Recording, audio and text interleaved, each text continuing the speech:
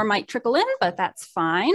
So good afternoon, everyone, and welcome to today's event entitled Breaking into the Vancouver Job Market. It's held in partnership between Vancouver Public Library's Skilled Immigrant Info Center and WorkBC.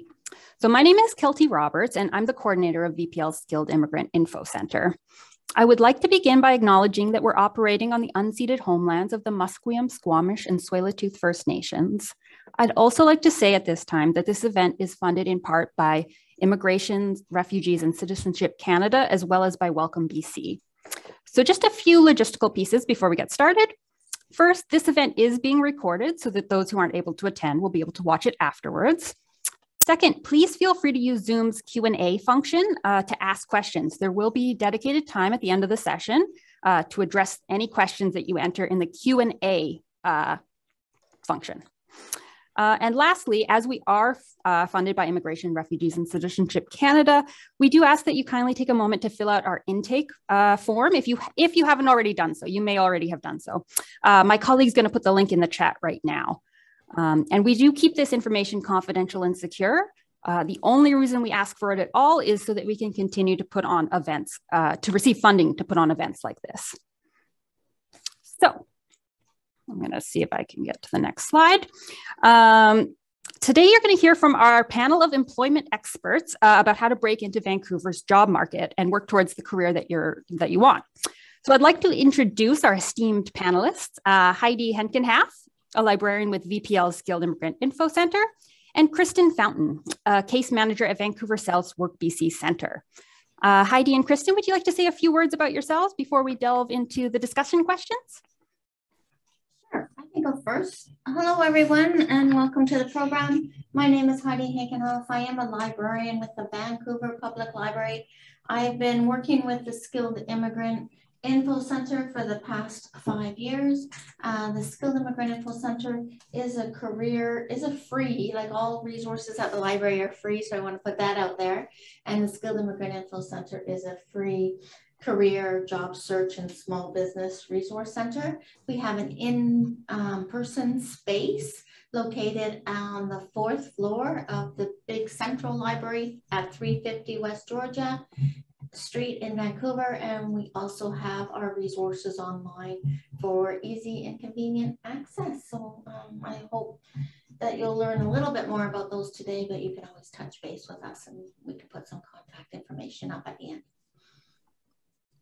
Thanks. Kristen, did you want to have a few words? Sure. Hello, everyone. My name is Kristen, and I am a case manager at WorkBC. I am at the South Vancouver branch, but there are WorkBCs all across the province. So there's probably one in your neighborhood if you want to check them out. What we do here at WorkBC is we give you the skills that you need to find work. So whether that be help with resume, interview skills, cover letters, whatever skills that you need in order to help you find a job. So that's what we do at WorkBC. It's a free service as well for anyone who wants to come by. Perfect. Thank you so much, Heidi and Kristen. So I'm going to stop screen sharing, and I'm hoping everyone can see speaker view so that we can see who's talking. And I'm going to start us off with some panel discussion questions. So the first question I have is for you two is there anything unique about Vancouver's job market as compared to other parts of Canada or elsewhere in the world? Okay, so just one sec.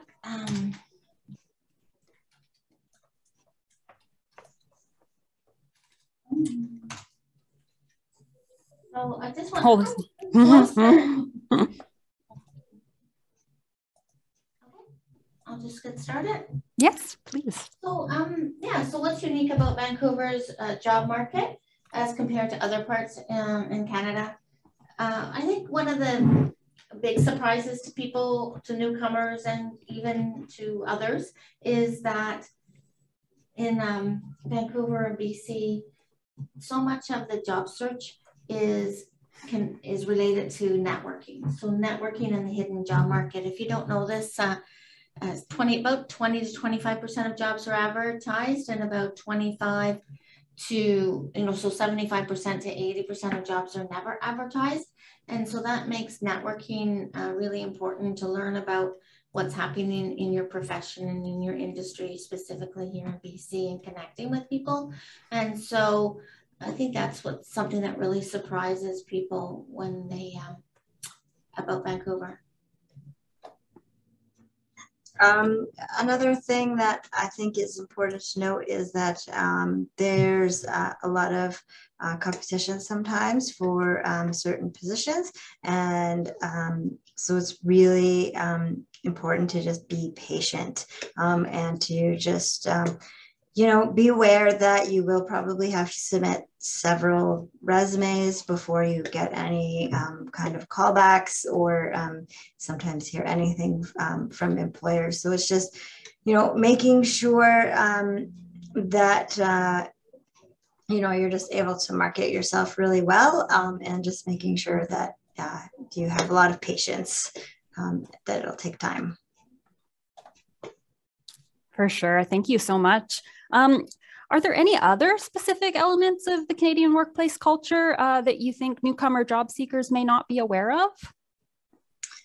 I think one of the biggest things that a lot of new immigrants don't realize is that here a lot of companies use a scanning software called the ATS, and basically what it does is when you apply to a job online, they have a computer software that scans your resume. And so it's really important to have your resume in the right format so that the scanner can read it. Because what happens is a lot of times people are submitting resumes in different formats and it's not being read by the scanner. And so they feel frustrated because they're not getting calls back. But a lot of times it's just from the resume. So that is something that one of the workshops that we do here at WorkBC is just explaining how to format your resume and how to pull the keywords from the job posting and making sure they're in your resume and in your cover letter to get it picked up.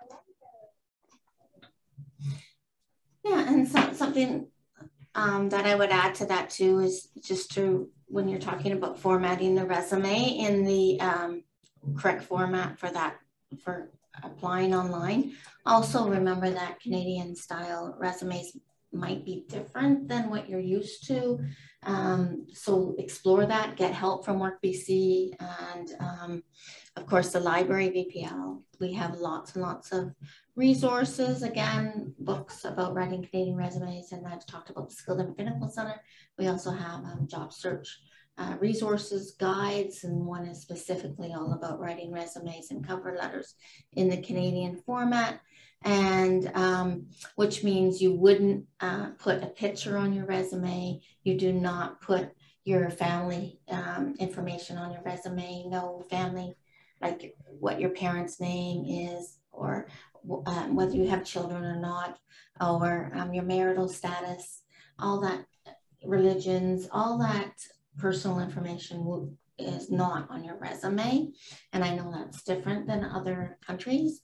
We also do have a workshop that talks about, at VPL, that talks about the Canadian workplace culture and communications as well. So. Thank you so much. My next question is, newcomers often experience challenges finding a job because they don't already have Canadian work experience in their field. Do you have any tips on how to overcome this barrier?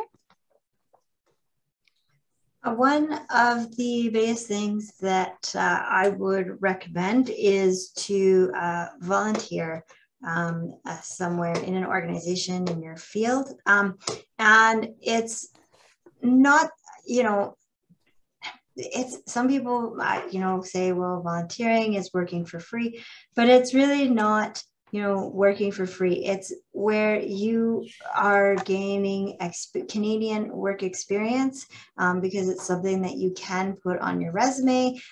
You are also gaining Canadian references as well that can be able to, speak to your good work that you're doing. And it's a way to also connect with other individuals in your field, to network, to just make those connections. And it's really a great way to get that Canadian experience and references on your resume for sure. Yeah, and I think we're going to talk a lot about networking and how volunteering is a really important part of networking. A lot today, and there was even a question in the chat about how is 50% of jobs gotten by networking and by meeting people, and as I mentioned earlier, and I think that Kristen would agree with me on this, is that it's probably more than that. It's probably closer to 70% and maybe even 75%. So the networking will be important. And of course, volunteering is one of the big ways that people get that networking event, get connections in the community to network. One of the tips I do tell people is sometimes if you're applying for a big corporation and, a lot of the big corporations, not even big, even like other companies, they a lot of them have their preferred charities, and so you can even find out on their website what their preferred charities are, and then you could volunteer for those charities as well. You could just make that your priority. And it would be, a connection when people see your resume again. That would be another connection. If I volunteer for the United Way, or I volunteer for this organization that's part of the United Way, or something like that, for example, that could be a trick. So on top of the volunteering, but other forms of networking for sure would be connecting with your professional association. So often your professional association, you have a choice to join or not, unless we're going to get into that later, I think. But professional associations often have like networking evenings and get-togethers. So those are good places to go and meet people and who are in your profession and get your face out there to people, especially now that we're meeting in public again. Again, job fairs, now a lot of those have been online recently, but again, it's a really good idea to go to job fairs, connect with people, and then you can follow up with them using social media afterwards, LinkedIn and Facebook and other social media forums. Having said that, LinkedIn, of course, is a great social network to be connecting with people. And so these are all tips to overcome that barrier, like how do I meet people without knowing anyone here often. And then we're going to talk, I think, about information interviews and how important that is. And just to let you know, again, plugging VPL and a Skilled Immigrant Info Center, we have once a month, we have a 2-hour program, and it is networking in the hidden job market. So it's a 2-hour program, networking in hidden job market. It happens once a month. And I encourage you to go to all of these. Like, I know WorkBC has a lot of these great programs as well, and Kristen is probably going to talk about those. And there's other organizations. I encourage people to go to multiple ones, like go to both, because what WorkBC's focus is on different aspects of the job search, and the Skilled Immigrant Info Center. We don't do what WorkBC does. We support what they do. So they are career counselors at WorkBC. And so they give you advice and direction, and we give you the support to follow through on that direction and that advice. So that's why I say, even though some of our programs might have similar titles, I encourage you to do both, because you'll get, might get a little bit, we'll get complementary information.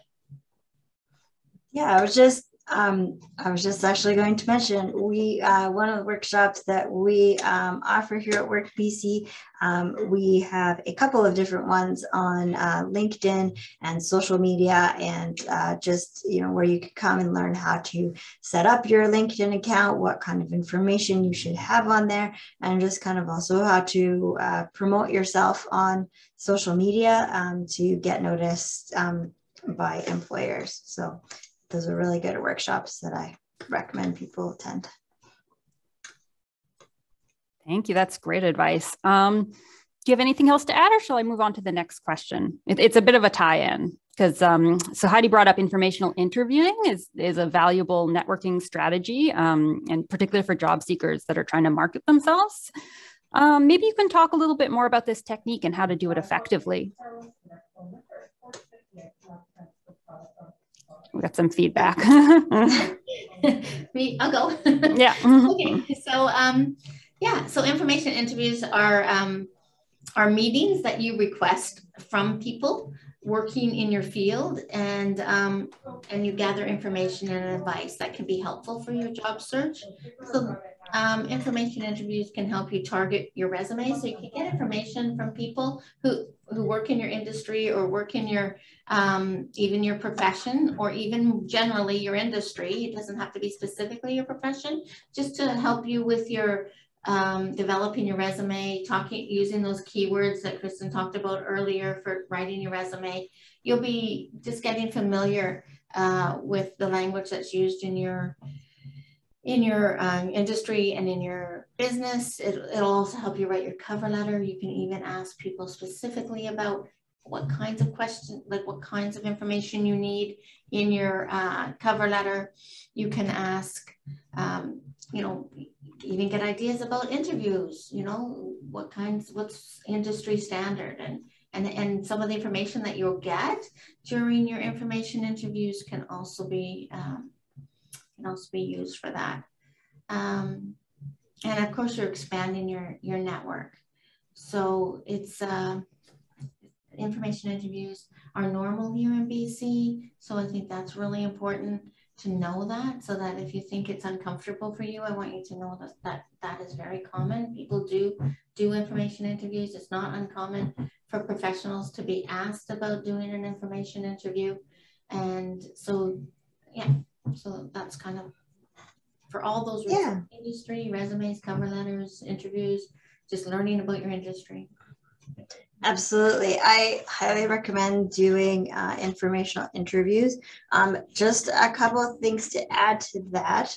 It's also important to remember that it's not, the informational interview is not about you going and asking for a job. It's about you going and making connections with employers, and about learning about the industry and learning about, you know, it's perfectly acceptable to ask them, like, how did you end up working in this field, and what kind of led you to this, right? So you can kind of, it's more about fostering that relationship than it is about directly asking for a job.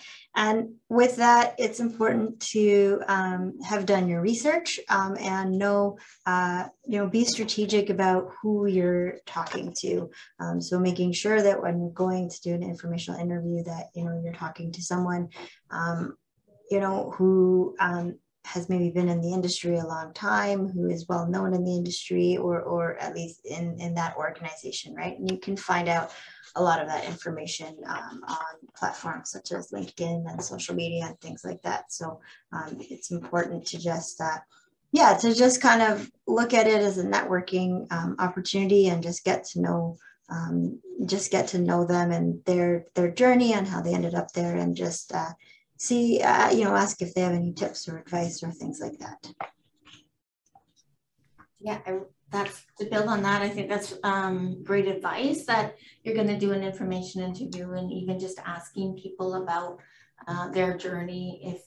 I think that's important, because sometimes people, when you're asking for information interviews, you can get a lot of no's, and sometimes that's because people think that they don't have anything to offer. Like, they think, well, I'm not that engaged with my industry. I don't really participate with the professional association, maybe I don't have anything to add. Maybe I can't help this person. And I think what Kristen said about how you're just building a relationship with people, it's okay just to ask them about their journey, because that's something they can tell you, right? They might not know a lot about all that external stuff, and they might not know about the industry so much, or even pay that much attention to the recruitment process in their company, but they can always tell you how they got where they are, what were steps that worked for them, and what steps, you know, maybe some of even the missteps they'll share with you, and you're just connecting and making that relationship. Yeah, just to build on that, I think that, you know, how do you find these people? And Kristen again said about the LinkedIn, finding people through LinkedIn. We talked about job fairs and all those other ways to do it. And so really, professional associations would also be a really good way to find people as well. Yeah, I think that's a really good one. And then I think that, yeah, and so the other thing was like the hiring. So thinking about questions that you were going to ask is, you want to ultimately find out about the hiring process in your industry, but you also want to, so that whole idea of people not knowing whether they could have something to offer, I think that my tip that I always give people is when you do an information interview, try and make sure that that person walks away feeling like they did a good deed for the day and not being discouraged, like, oh, I wasn't able to help that person. I don't know I don't know how the hiring process. I don't know anyone that, you know, that can't give them a job. I'm not in a position to hire people. So you really don't want people to walk away feeling like discouraged. You really want to pick people strategically that can help you, that can strategically, in like Kristen said, do your research so you know what that person can give you. You know what that person can share with you. You know, you're not going to know the information, but you know what that you want from them. What, like, doing that research and knowing what you want from people, so that when they walk away from that information interview, you know, they feel like they did a good deed and that they helped you. Another thing about the information interview, I mean, we could talk about this because like I said, we do a 2-hour program on this, but just as an example, you know, I hear all kinds of stories about, oh, I was at this community barbecue and I was talking to people and they were asking me, you know, what I was doing, and people were people are interested because so many people here come from somewhere else. So where did you come from? What was your experience before? And they were talking and saying, you know, I'm new, relatively new, and I don't have a job right now. And that can be difficult for people to talk about not having a job right now. And so they would say things like, you know, but I'm doing this volunteer work and there's this one company I've researched and I really, really want to work for them because of the projects they do. And they said, oh, my cousin's actually an accountant for that company, right? So this person was an engineer, and they're like, but my cousin's an accountant. He's not an engineer, but he's an accountant. Maybe I can get him to connect with you. And then so they were able to arrange an information interview with the accountant at that company. And you're thinking, well, I don't know why would I talk to an accountant? I'm an engineer. But you know what, just to make that connection, find out about the company, ask questions about that project you're interested in. They probably don't know about that kind of stuff, but they'll know about the company. They'll know about maybe about the hiring process. They'll know some of the people. And then after that information interview, the person said, okay, I'll ask, maybe I can ask an engineer if they'll do an information interview with you, help you make that connection. And so they did that and helped make that connection. And then after that, it was, so that person got an information interview with an engineer from that firm then, and, you know, more specifics about the company and about the projects and about why that person's interested, and learn about that project and learn what else is happening with the organization. And then that person said, you know, took his resume and said, oh, I'm going to take it to my team and I'll, you know, take it to HR. And long story short, or maybe not so short, that person got hired not as an engineer, but as an engineer technician. And then once they were in the company, they got to work as, eventually within 6 months, they were working as an engineer as funding and projects came up that they needed somebody for, but then they were already working there and they could just move you into that position. So this is kind of like the process, and it doesn't have to be as like Kristen said, it doesn't have to be as specific and as strategic to start, but I would mix it, with your informal connections for networking, which is everybody, your family, your friends, your colleagues, your past colleagues. If you're a newcomer, maybe they know someone, even if it was in Canada, but also, do that research like Kristen said, and then be very specific. But that is exactly how it happens. Do either of you have any tips specifically on how to approach people to make the request, or how to follow up with them afterwards to say thank you? Or is it just common sense? There's strategies. Do you have any strategies, Kristen? I would say in terms of making those initial connections, I think sometimes those connections will just naturally happen, especially if you're doing something like if there's a professional association that you were part of in kind of like a meeting or whatever, there's like a natural kind of, connection afterwards, after the meeting or something. You can always be like, oh, hey, it was nice seeing you in the meeting. Do you mind if I ask you a couple questions like that? So that's one way to do it. Another way would be sometimes just reaching out to people on LinkedIn, maybe making a comment about, something that they posted, or just kind of saying, hey, I noticed, that, I really like this project that you're involved in, or something, commenting on their LinkedIn or sending them a message, or post or something like that can also be something that's really effective.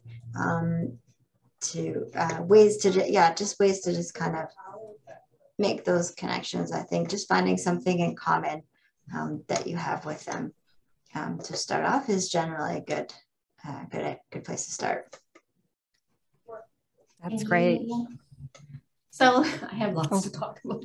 Sorry, I could talk about this all day. And Kelty knows that I can talk a lot about this, but so she'll let me know if I talk too much. But yeah, I just have a lot of, like Kristen said again, the professional association is really good. Wherever you make those contacts, wherever you make those connections is fantastic. Professional associations are great. I like what Kristen said about the follow-up, following up with people that you meet at those professional associations and connecting with them. And then, you meet someone, and this can go for job fairs. This can go for all kinds of places where you're going to meet people. I think that's like kind of the important part is just, being willing to just put yourself out there, right? Put yourself out there, go to some of these meetings with professional associations, go to job fairs, make sure your presence online and try and connect with people online as well. Like, I think that's like the key is just if you put yourself out there, then you'll eventually meet people and you can kind of engage in conversation with them from there. Yeah, thank you so much, both of you. I'll move on to the next question. So transferable skills are another important part of marketing yourself to employers. So maybe you could talk a little bit about what transferable skills are and how a job seeker can capitalize on them to boost their employability.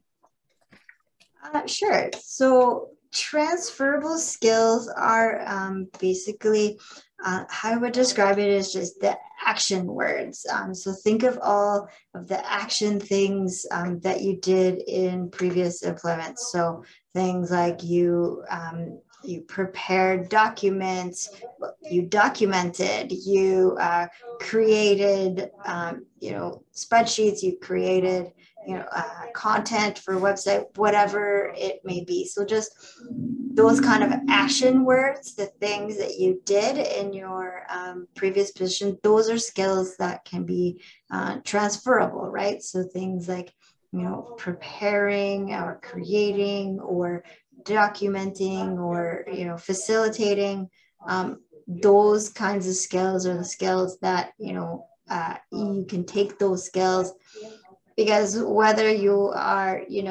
documenting, in a chart or a graph, that's a skill that you can use to be, you're documenting, and doing data entry, right? And doing the documentation and things like that. So those kinds of skills are what we call transferable skills, that you can take with you from job to job. And as you move throughout your career, you gain more of those transferable skills as you go. So that's kind of how I would describe it, I guess, is all the actions that you've done. Yeah,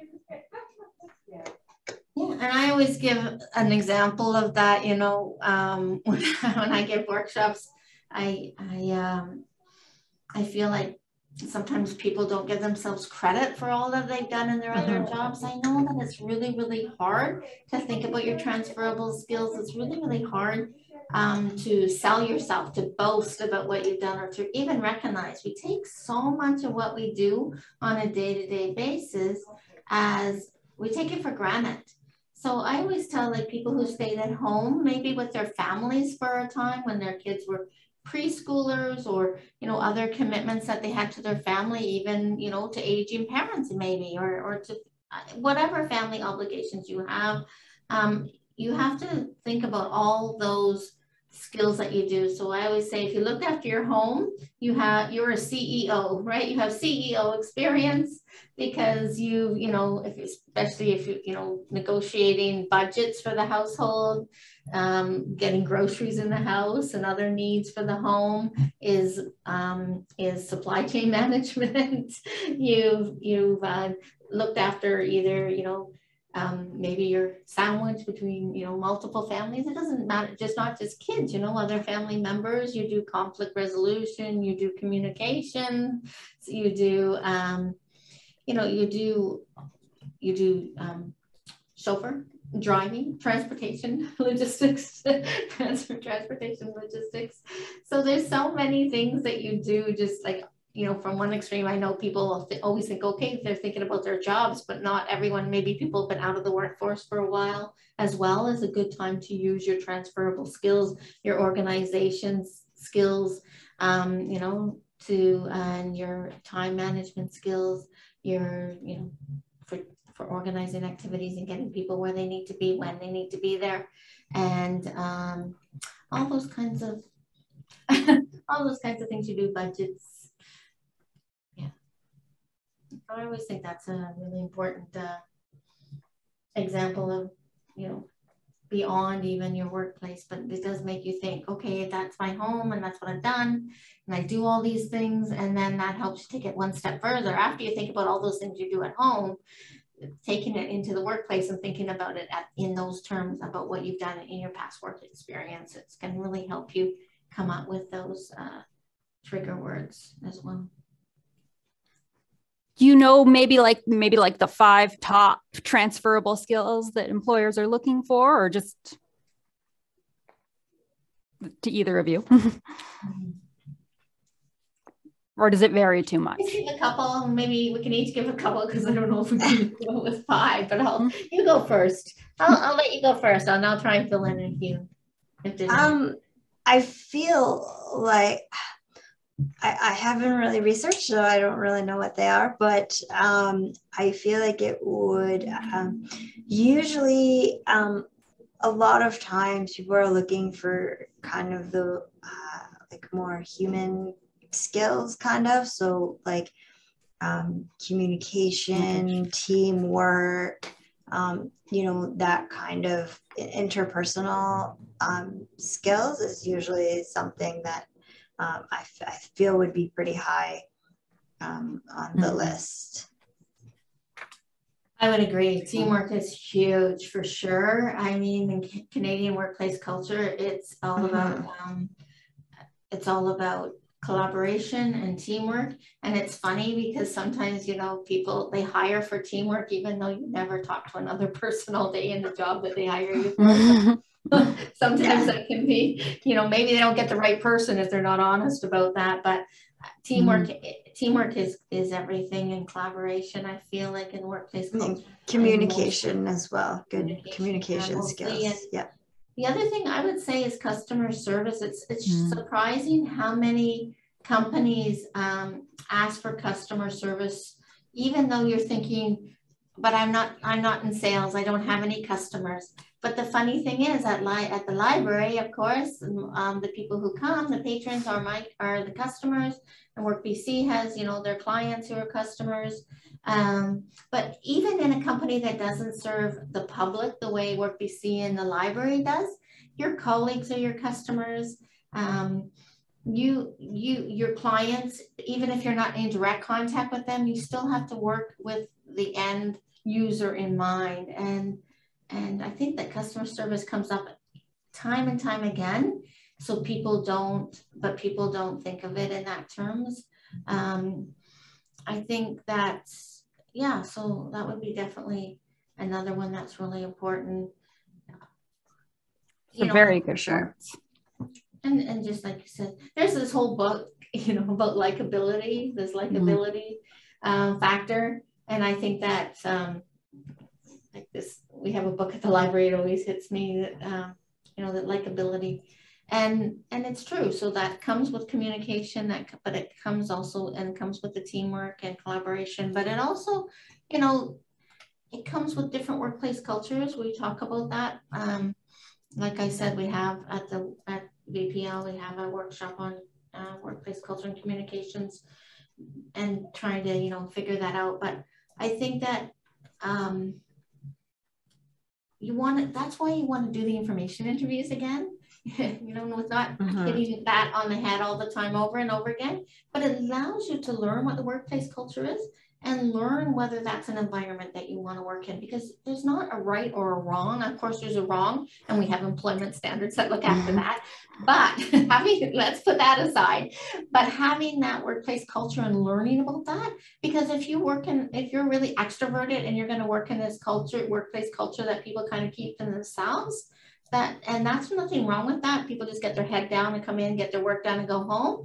That's fine. That's great. That's the workplace culture of that company. But if you're not, you're more extroverted and you want more relationship and with your colleagues, then you want to look at other workplace. You want to, a workplace that's a little bit more involvement and allows you opportunity to socialize or collaborate and things like that. So I think that would be like those soft skills. Think about what your preferences are. It's not just what the company is. Think about your preferences and where you're going to be happiest and fit in. Thank you so much. Thank you. All right, I'll move on to the next question. You've both brought up the importance of networking for employment quite a bit, but a lot of newcomers who arrive in Canada face the challenge of having to build up that professional network from the ground up. So what are some networking opportunities that are available for newcomers, particularly in a time that's still a bit focused on social distancing? I would say, again, like the best way to do that is to just put yourself out there.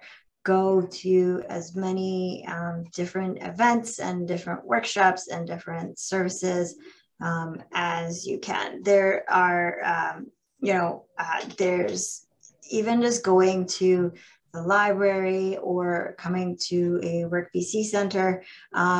There is the opportunity to just, network with the staff that you come across. You can talk to the staff. Have oftentimes, if they're not able to share their own stories, they're able to have connections with other employers, with other colleagues, and that's a really great way to do that.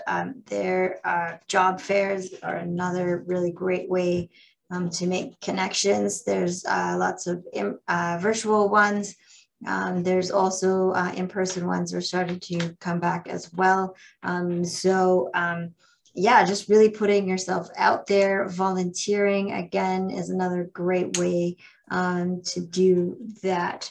And some of the services that we offer at WorkBC are, we do have job developers that can connect you as well to different employers. So there's lots and lots of different ways to make those connections, to start networking, but you really got to just be open to just putting yourself out there. Even if it is just on social media, putting yourself out there on online, having an online presence and connecting with other employers or even just other people interested in the same industry that you are, right? I can't stress that enough, is the importance of just being willing to just put yourself out there and make those connections.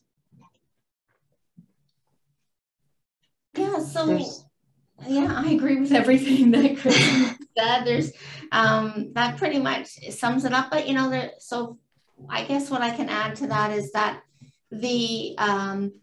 one of my colleagues did this program in the past that was called Networking with Curiosity. So really was about being curious, and of course that's easier for extroverts than it is for introverts to go out there, obviously I talk a lot and I talk to everybody, and I'm like, I'll talk to people on the bus until they get up and move. And so, but being curious about others and for no, for no output, right? Like not without, like people think, oh, I don't want to go ask people, or there's nobody in that group that can do something for me, right? There's no one there who can do something for me. But it's okay, because one, you don't know that for sure, but just being curious about others and engaging with others. And also, it's not networking, and networking isn't just about what people can do for you. It's also about what you can do for them, because it makes you feel filled up inside and you feeling like part of the community. And it gives you all this engagement with the community. And that's the same with volunteering, even if it's not professional, it's not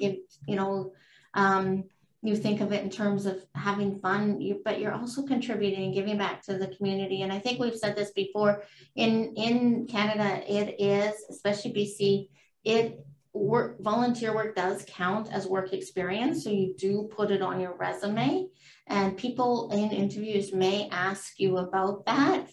So getting off topic, but just so you know that that's there.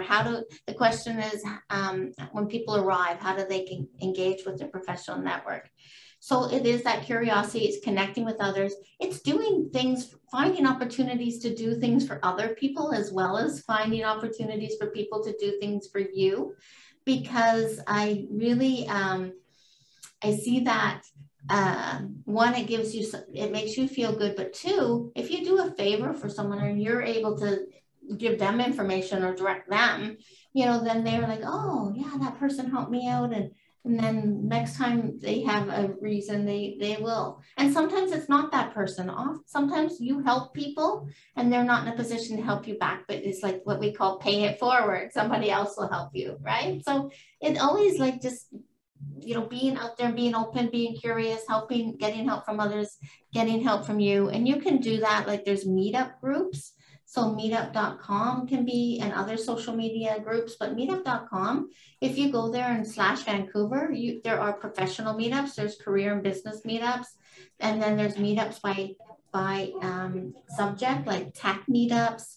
If you're in the technology sector, remember too that technology sector is one of the fastest growing industries in BC, and we do at the Vancouver Public Library Skilled Immigrant Info Center have, all these fastest growing industry guides, so you can research an industry that interests you, everything from agri-foods and biotech and healthcare and construction and sports and entertainment. So, you can look and see where you fit in best. But just remember, you can pick an industry that you like. So if you're doing a support job like human resources or bookkeeping or finance or payroll or customer service or sales or reception or or any of those kind of support roles, administrative assistant. All companies hire those people. All industries hire those people. So pick an industry that's growing, pick an industry that you like. So you could go to a tech company, even if you're a tech meetup, even if you're not a techie, and find out about opportunities and companies and find out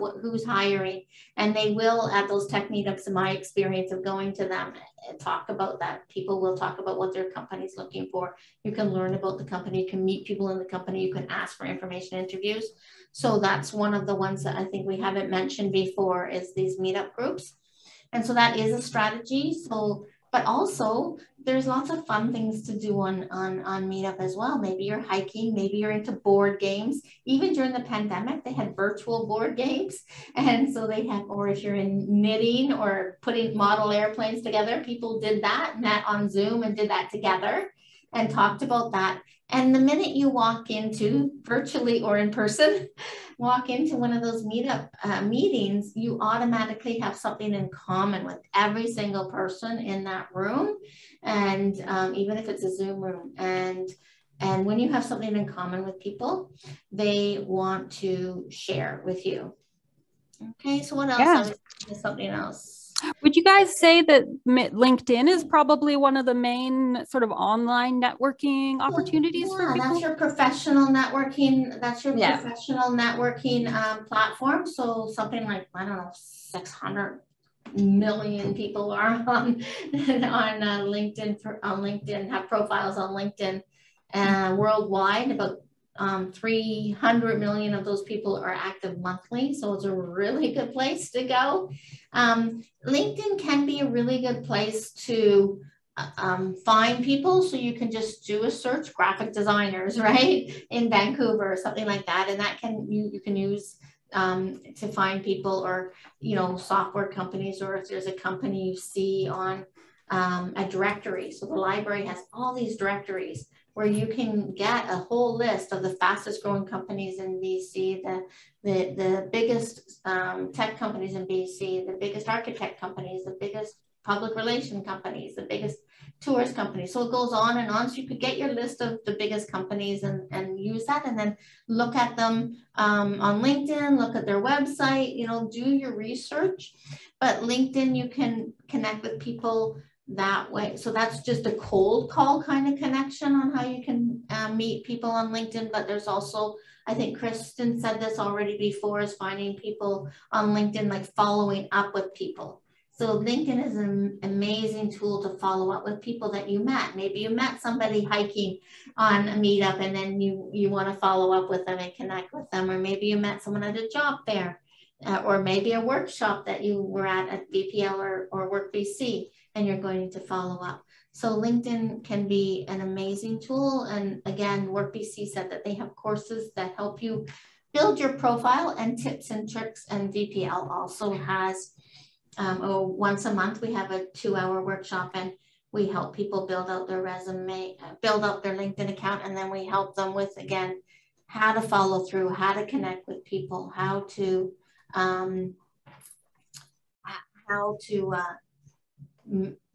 not just push that connect button, you know, like it's not like Facebook where you just hit that friend button. You actually hit the connect button, and then and go to their profile, and it gives you an opportunity to write a note why you want to connect with them. So that's where maybe you met them at a job fair, like Kristen said, or maybe you met them at a professional association, and you can make a note to remind them that you met there. One of the questions in the chat reminded me of another, where else do I meet people? And where was it? They asked me about internships and mentorships. So there are programs for internships and mentorships. I think WorkBC can connect you with that as well. But and Mosaic, and there's all these other places where you can get internships and mentorships. Sometimes there are eligibility requirements for that. So a lot of mentorships for permanent resident status, fewer maybe for work visas and that. Those different statuses required. Different programs require different statuses across the board. So that's just so much to get into, but there are some really good mentorship programs through Immigrant Employment Council of BC is a good organization to connect with. And they actually have a program with the city of Vancouver that they do mentorships, and some librarians as VPL members, we can be part of that program as well. But so those are all things to ask about and check out at WorkBC and at the library. What else did I have? I just kind of made some, any other connections? Because job fairs have already been mentioned, and I said that before. You go ahead, Kristen, if you have something else. Oh, yeah. I was also going to say, as a new immigrant, just connecting with some of the different immigrant services organizations that are around, such as like ISS of BC, Mosaic, Success. There's a whole bunch of them out there. And just going and connecting with them, because not only is it a good opportunity to meet people, they also are very knowledgeable about all the different resources available to immigrants. And also sometimes a lot of them have like ESL groups where you can just meet up with others and just practice your English as well, and things like that. So I would, and it's also a place where I feel people can share their stories about, oh, I've been looking for work, and like, here's how I, places that I've been connected to, here's, and it's a good place to network just with others who are kind of in the same situation as you, right? And so I highly recommend checking some of those different organizations out for sure. Thank you. That's very good advice. I'll go to the next question. Newcomers often come to Canada with a considerable amount of training and education from their home countries. So what does transferring your credentials look like in British Columbia? And do you have any advice? Wow. It's a big question. That's a big question. So I just want to make sure that people know that the difference between a regulated profession and unregulated profession.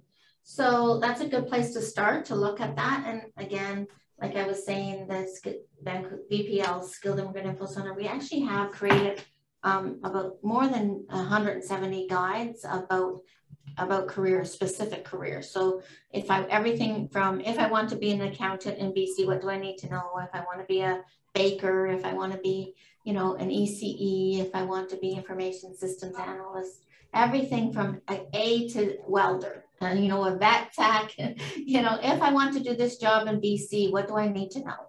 And we do put in each and every one of those guides, and we have them on level 4 at VPL at 350 West Georgia, and where you can just pick them up, their photocopies, and take them. But they're also all online on the Skilled Immigrant Info Center website.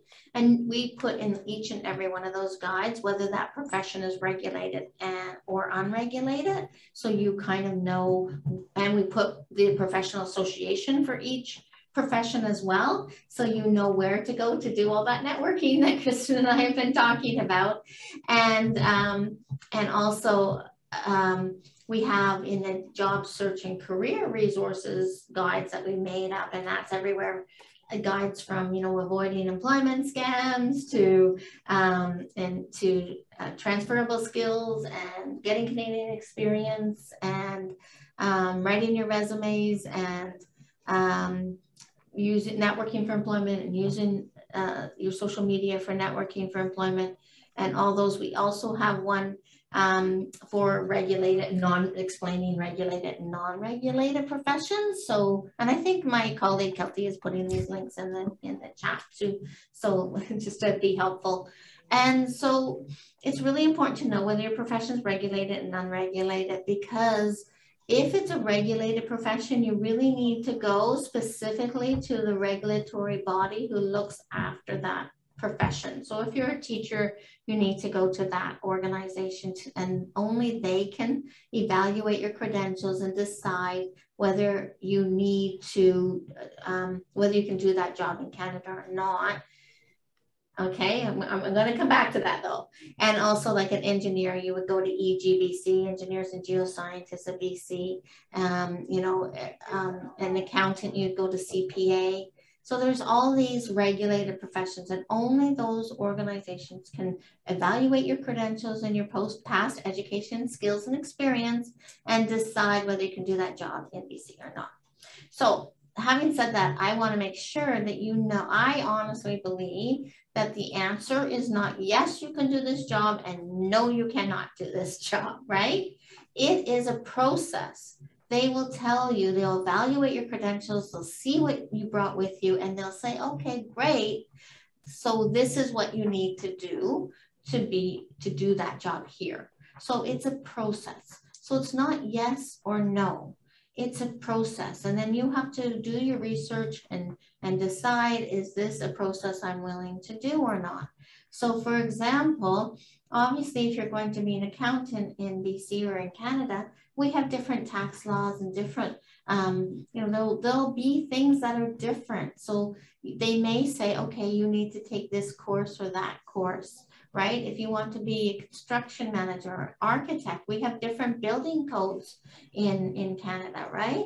So because our weather is different maybe than where you live. So of course the buildings are going to have different regulations, and so they're going to want you to do certain courses to make your credentials match. Your credentials were perfect, probably, and probably, extremely wonderful from where you are. There's just going to be these tweaks that you have to do.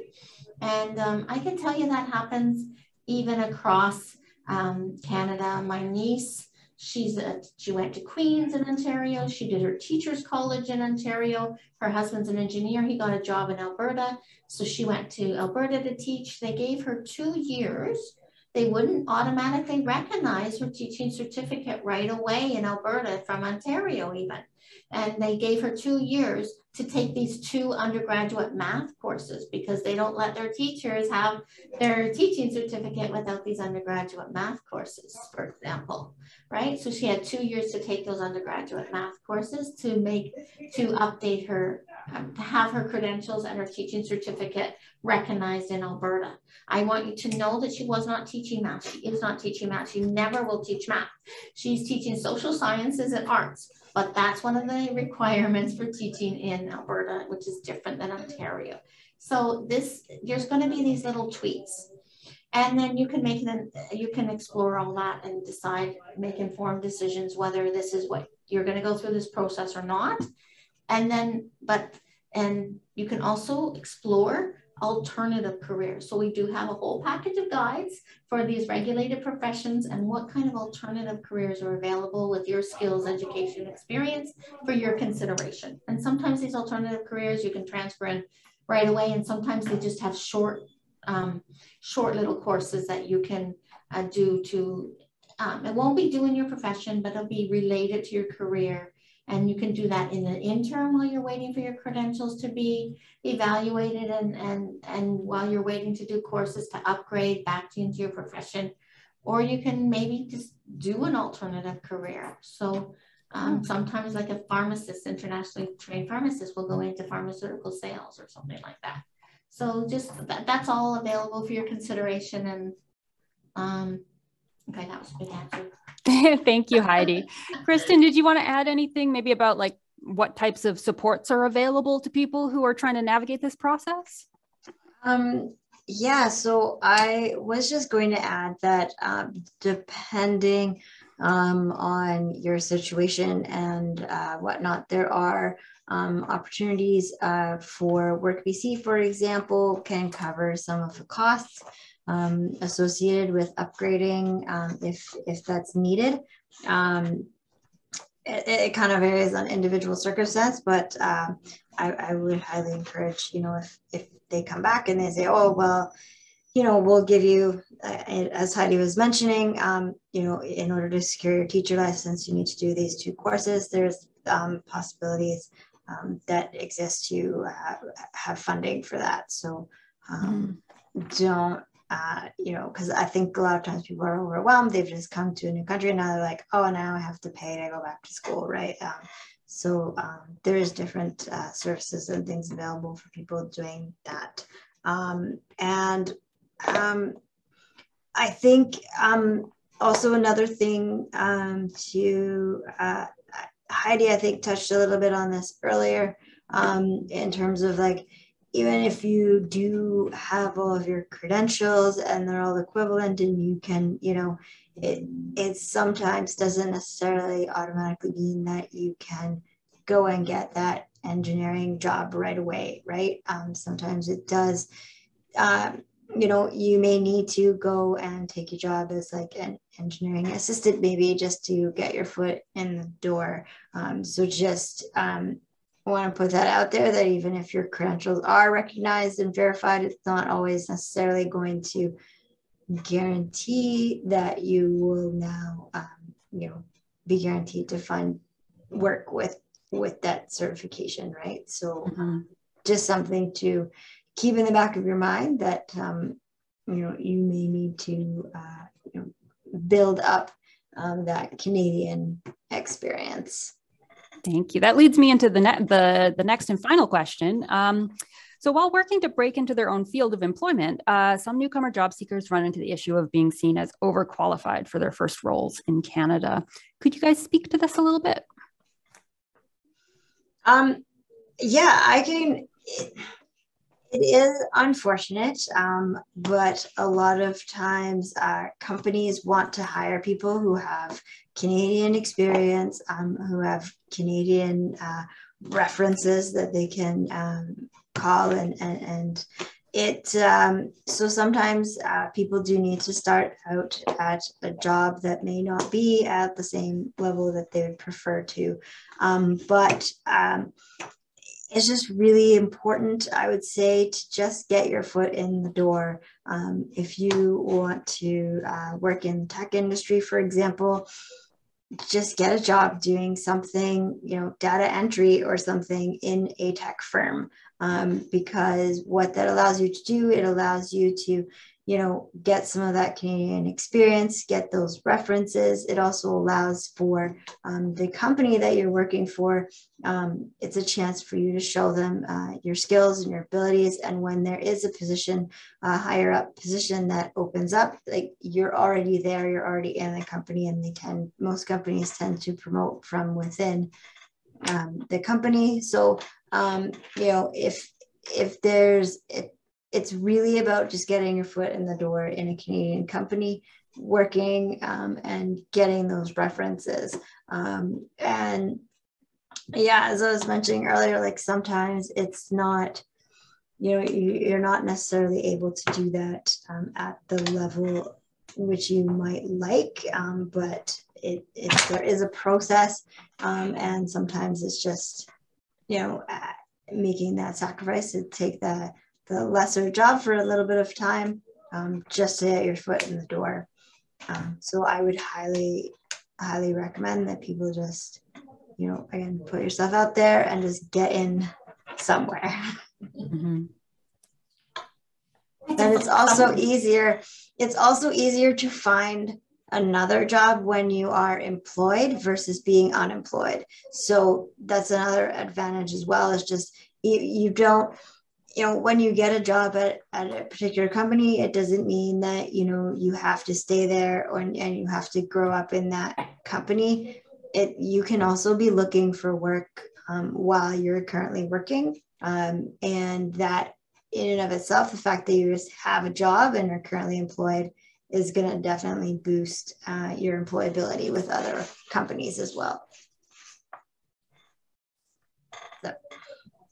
Yeah, that is an amazing point. So that just basically sums up breaking into the Vancouver job market, is just get a job, right? And then and take it from there. So I totally agree with that. I think there's, you know, the thing is, promoting from within is one thing, and also, you know, too, sometimes they'll bring you in as an architect technician or as an engineer technician, or, you know, at that lower level, and then then you're used to, but they're test driving, like you test drive a car or whatever, right? And contract work is very common in BC. I think that's something we haven't touched on at all, is that there are these 3-month contracts and things like that, and they often get extended and they lead into full-time work. So I've had that question before. Oh, people, I've been offered this 3-month contract. Like, I just want a permanent full-time job. And sometimes that is your way into a permanent full-time job. And we haven't talked about that as a possibility to get into the Vancouver job market yet. And it works the same as all the things, for all the same reasons that Kristen just said.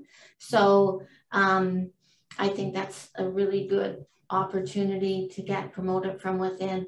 And also, like you said about getting, it's easier to get a job when you're working. One is because you're building a network with colleagues and maybe the company's customers and other companies who do what you do, or, you know, like, you know, the company's competitors or company's clients and all those. You're making connections all over the place, and you could be asking questions and networking with those other companies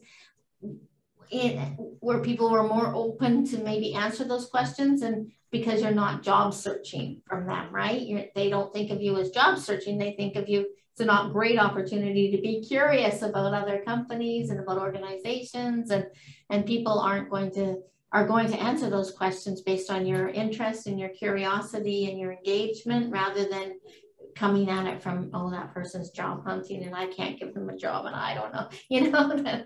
So I think that's really helpful in what Kristen said about references. It's so, you know, local references are really, really important, and people just aren't going to call another company, another language, another time zone, you know, to get a reference, right? They're not going to phone long distance, another country, another language to get a reference for you. They want local references. And so that's all part of getting Canadian experience. Even, yeah. Do either of you have any specific tips on how to sort of adapt your resume if you are overqualified for a job that you're applying to? Do you have any tips for that? I would say the one thing that I would say is that you don't need to put everything that you've ever done on your resume, right? You don't have to, you know, if you have a PhD, for example, you don't necessarily need to include that on your resume, right? That is something that, you know, maybe you can bring up later or something like that. But it's, you know, and just also being strategic about maybe language that you use in your cover letter or in your resume as well.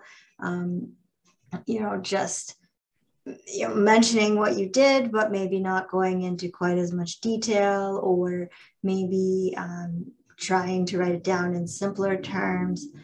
Things like that can be very helpful to kind of, you know, make it appear that you're not overqualified, because unfortunately that is sometimes reality, that then when you are job searching, if they feel that you're overqualified for the position, they won't necessarily you know, follow up with you. So yeah, there's lots of tips. You know, at WorkBC, we have facilitators here who can help you work on your resume and show you how to do that.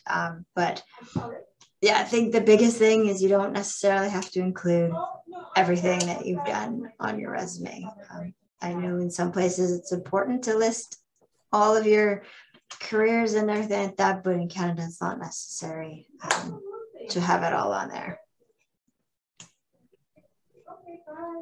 Yeah, I know that, and I know that that's comes up a lot with newcomers, and it is frustrating because people have spent a lot of time and money and energy, and they should take pride in what they've accomplished in life. So I can understand why people are worried about that. But it can be, from the employer's point of view, it is like maybe they're hiring an engineer, but maybe the engine position is a junior position. And if you have that resume that has all that on it, they're going to say, you know, well, that person is applying for this job, but they think it has more responsibility than it does. And so they're not going to be happy here, or they're going to think, well, that person isn't, you know, thinks that this is they're going to have more say or more, they're not going to be challenged. They're not going to have the same opportunity for input, and they're going to be dissatisfied. So they want to hire somebody who will, you know, fit that position better, or also the salary. It might not pay as much as they're worried about that you're not going to be willing, or, you know, it's not going to be acceptable for you to work for that pay. And so they're it's not against you so much. It's also the employer trying to figure out what they can, what's the best fit for that position, because they know that position and they don't want you to come in and be happy or dissatisfied, or so as well. But again, of course, if you can convey all that information to an employer and give them the opportunity to let you grow with that company and promote from within, that is, I think, important. Thank you so much. I'm just mindful of the time. We're at 11:40, and I just want to make sure we get a chance to answer everyone's questions. So thank you so much for all your words of wisdom. And I will go ahead and start with the first question. Oh, my computer is glitching. So are these services, this was asked early on, so it might have been to do with WorkBC or SIC, are they available for older mid-senior immigrant professionals? Most programs seem to be available for people under 30 years old. We at WorkBC can help anybody of all ages. We don't have age restrictions on our services here at WorkBC. So I'm not, I will say that it is definitely more challenging for older workers to find employment, for sure. But you know, I think it's important to recognize that older workers do tend to bring with them a lot of knowledge and a lot of experience and stuff, which can be very valuable. For sure. One of the services that we offer at WorkBC is we have job development team, and what they do is they can help, they can take your resume and they can help market you specifically to specific employers. You know, and at least, you know, help you get an interview. At least. So there is definitely services out there for older workers. And again, with regards to older workers and applying for work, I think it's important to, you know, be careful as well about what you put on your resume.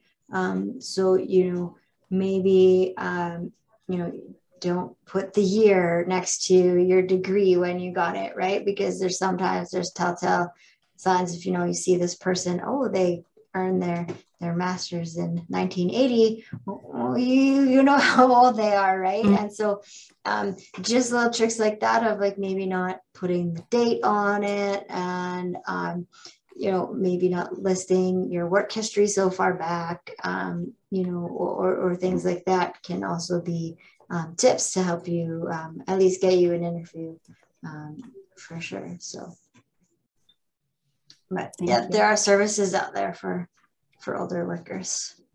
Yeah, I've put a few in the chat. And Heidi, did you have any? Obviously, at the library, we take everybody, regardless of age.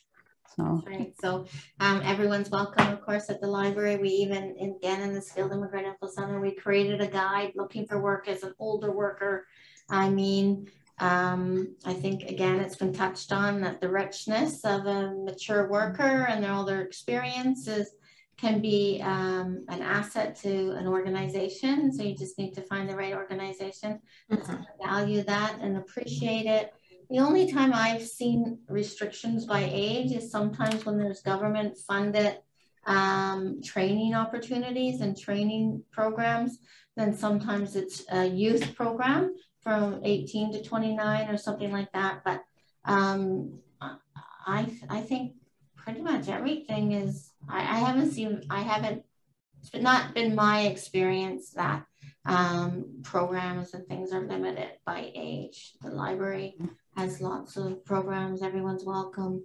Doesn't matter your immigration status. Doesn't matter your age. Everybody's welcome.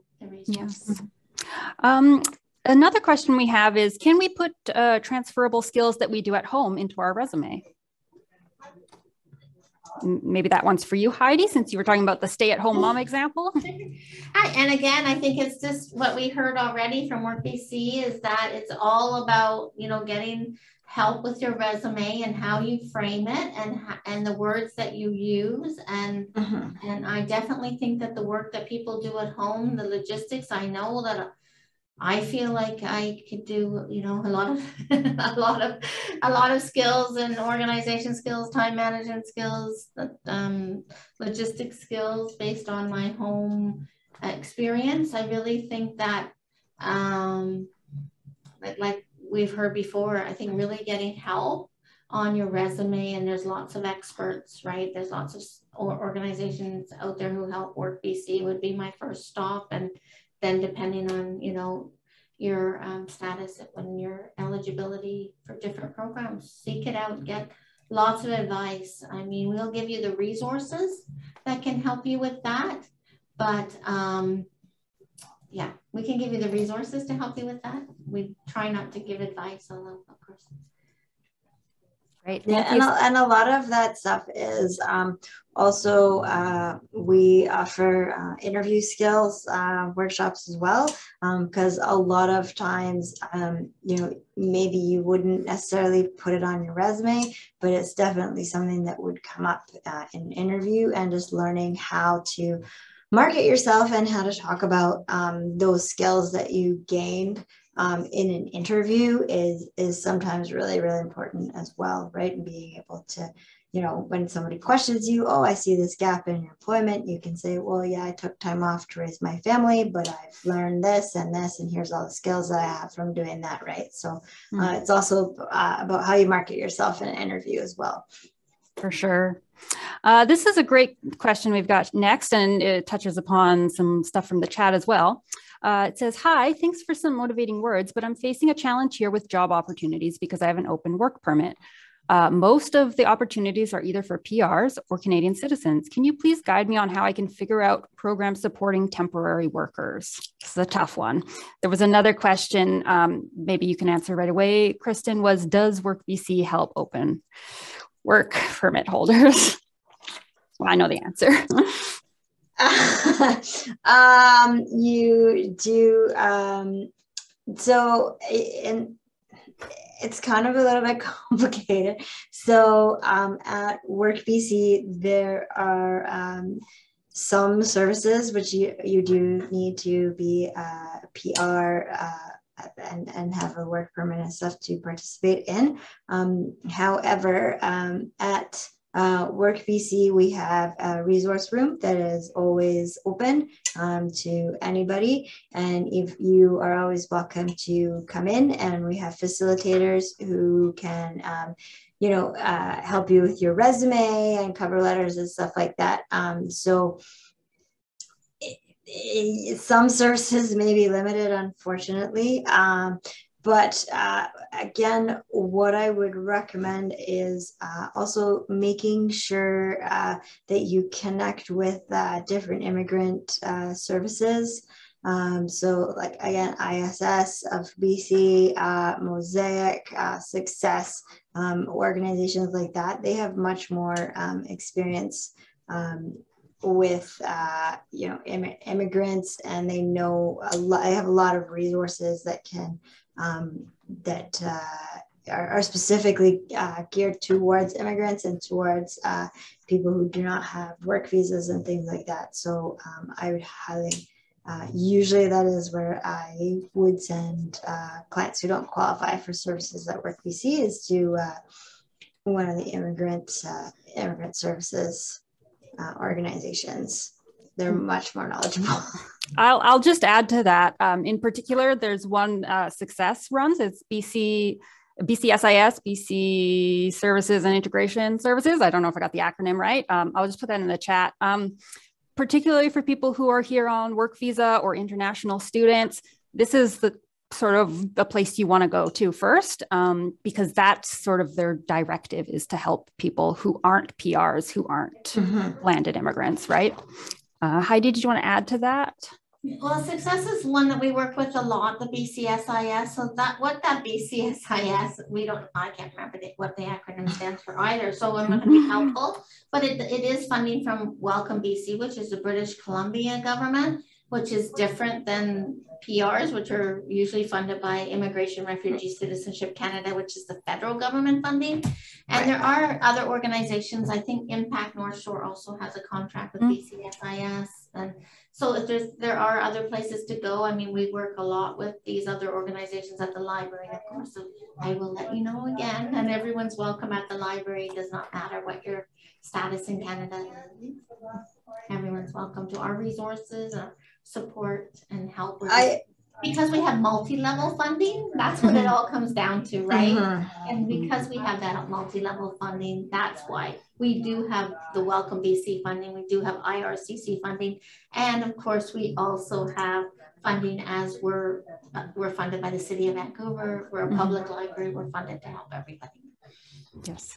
So that's what sorry, what I was also going to suggest is that if you are if you have applied for your PR and you're waiting to get it, I would highly recommend, again, volunteering somewhere, taking the opportunity to volunteer. And that way, when you do get your PR and you are able, or your work permit, and you are able to start working, you've already made those connections. You've been able to network, you know, and you already have a little bit of Canadian experience and references and stuff as well. So I know it's not necessarily ideal, but yeah, take the opportunity if you're able to while you're waiting for all of your, because sometimes it can take a while, I know, for documents to get approved.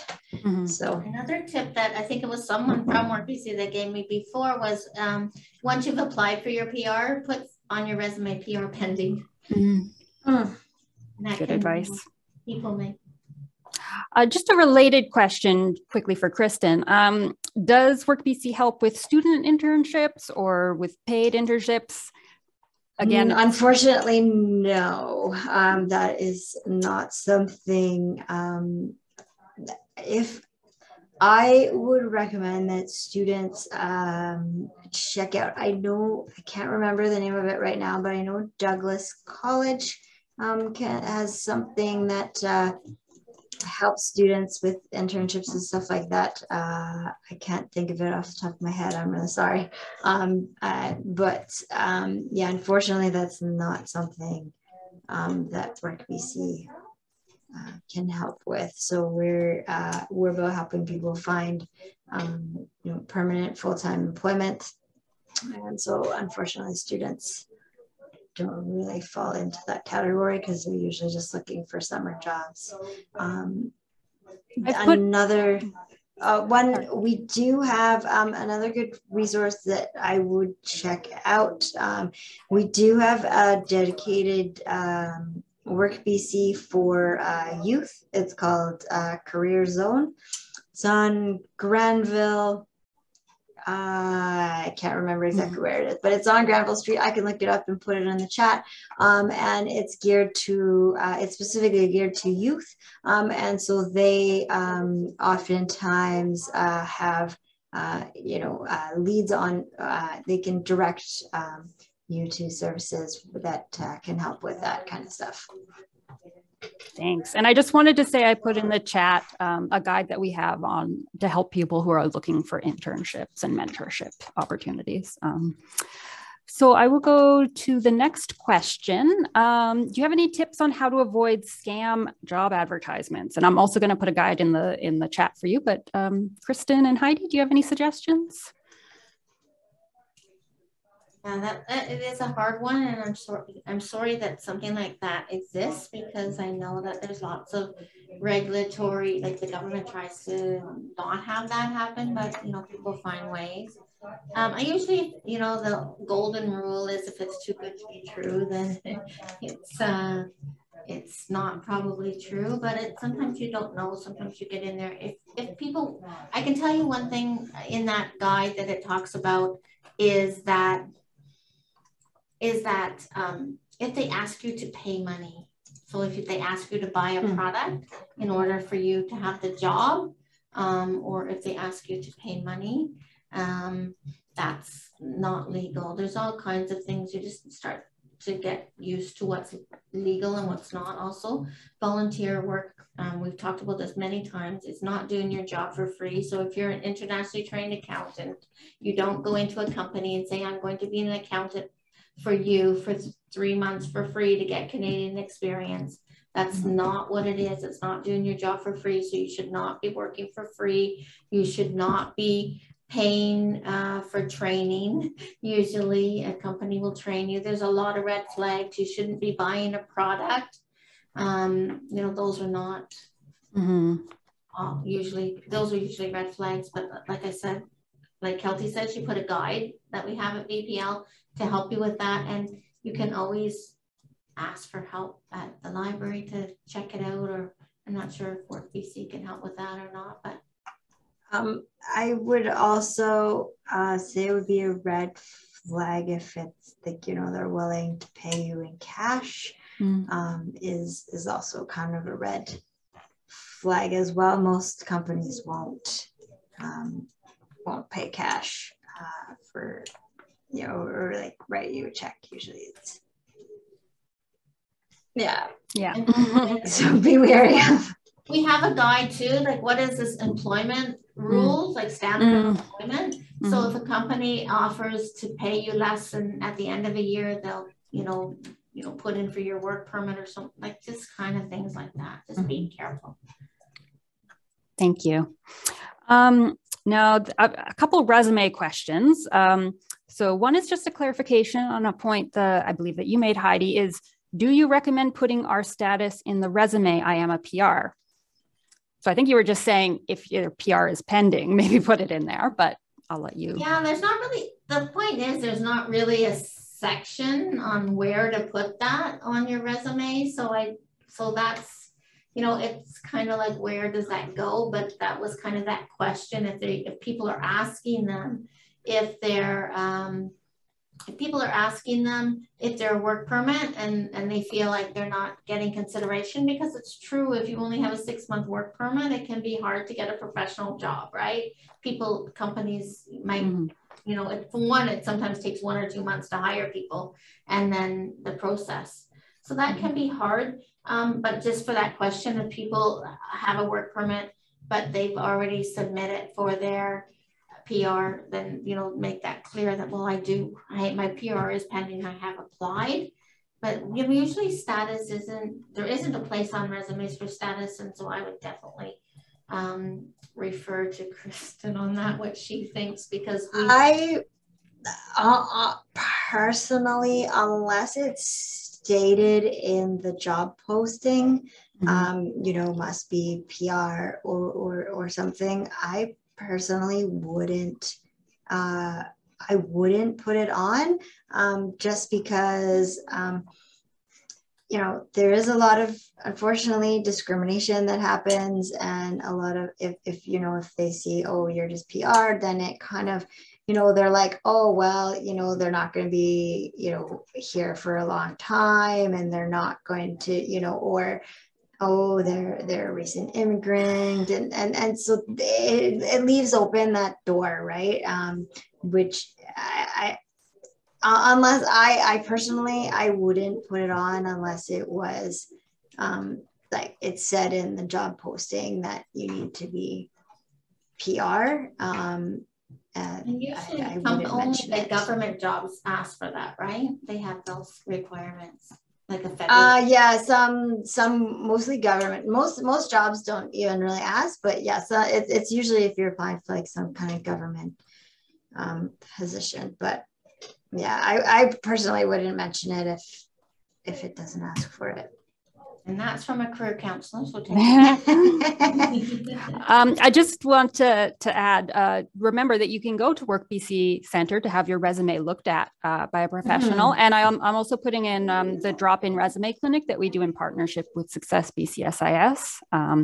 So yes, please use the resources that are available to you to get help if you have specific questions. There was a question in the chat about what to take out of a resume if you are looking for a survival job or if you are overqualified. So just, we have to wrap up, unfortunately. So I'm just going to do 1 second.